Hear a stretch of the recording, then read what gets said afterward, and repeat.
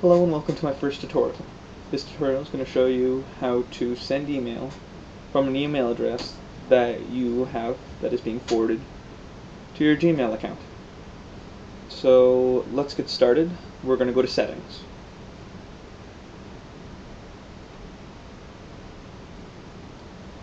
Then we're going to go to Accounts and Import, and then we're going to go click on Send Mail from Another Address. You're going to put your name, or the name you want to show up, and then you're going to type in the email address that is forwarding to your Gmail. You're going to go next step again, and you're going to go send verification. Now it's going to ask you for a code, and it's going to send you an email with that code. So we're just going to wait a sec, and with some magic, the email is going to pop up. There we go.